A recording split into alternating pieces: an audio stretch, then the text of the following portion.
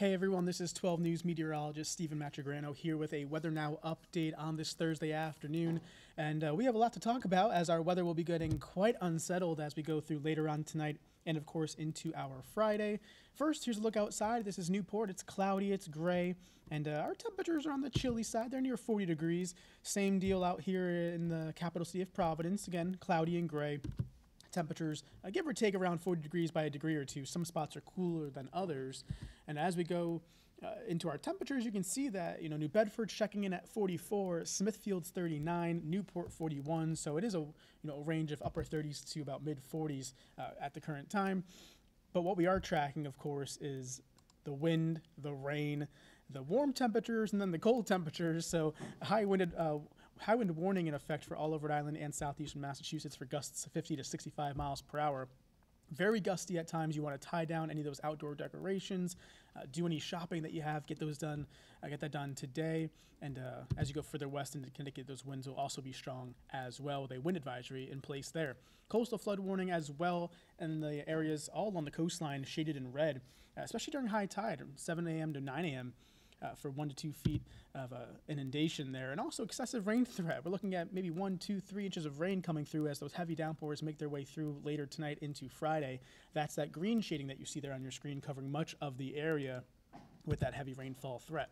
So pre-storm checklist for today, as I mentioned, run those errands, finish any dish shopping, charge your devices in the event of a power outage, and also secure those outdoor holiday decorations as well. So what to expect for tonight into Friday and Friday night. Again, rainfall 1 to 3 inches.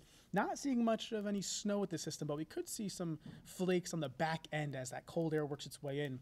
And we could see a quick coating to it, dusting, or maybe even an inch of snow along the coastal areas. I'll show you that in just a second. But the primary focus is the rain and wind. Winds gusting upwards of 50 to 65 miles per hour. Strongest at the coast, and the impacts, of course, being street flooding, scattered power outages, and some coastal flooding. So let's take you through the wind gust forecast through Friday and into Friday evening, of course. You can see that purple shading is those stronger wind gusts. It kind of lets up a little bit. We're going to have 2 rounds of some, stronger winds come through. And the second round will be with the Arctic front that brings in that colder air. So it'll be gusty all day long, though, but we'll see the highest gusts come through with that front as it makes its way through. Radar's quiet. Wider view shows off to the west, though, we have some precipitation coming through. And notice there's 2 L's on the screen. So there's the low pressure down off the Carolina coast, and then there's also one up in the upper Midwest.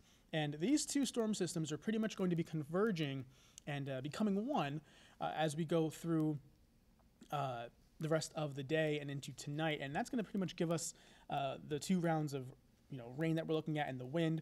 And again, that wind threat, the strongest one that I think will be with that cold front coming through that's still over the Midwest right now. So we're going to be tracking that over the next couple of days. And notice this temperatures right now. Look how cold it is across the upper Midwest.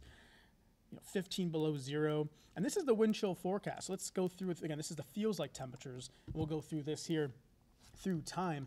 And you can see it just comes right through from the Midwest into the Northeast. We're going to be, feeling like the mid-50s at some points on Friday. And then by Saturday morning when you wake up, it's going to feel like 0 degrees outside. So that's going to be quite the change coming our way. Hour by hour forecast, again, this is a primarily wet event for us. So we're looking at greens and yellows and oranges and reds coming through. And that's the heavier downpours coming through. And that'll continue through much of Friday. It does look like the rain should at least somewhat let up during the afternoon and evening hours on Friday as colder air works in and dries things out temporarily. But don't be surprised to see some, snow flurries and snow showers, especially along the coast, as that westerly wind kind of takes over. And you can actually see on the model here giving us a little bit of some snow activity, especially along the coastline. So might be enough to put a dusting, maybe a coating. Maybe some spots could even get close to an inch of snow from this. Here's that snowfall forecast on the back end of this storm, by the way. Again, not much of a factor, but certainly enough to maybe coat the ground, especially along the south coast and out towards the Cape and Islands. So that's what we're looking at for the next 24 hours or so. A lot to get through.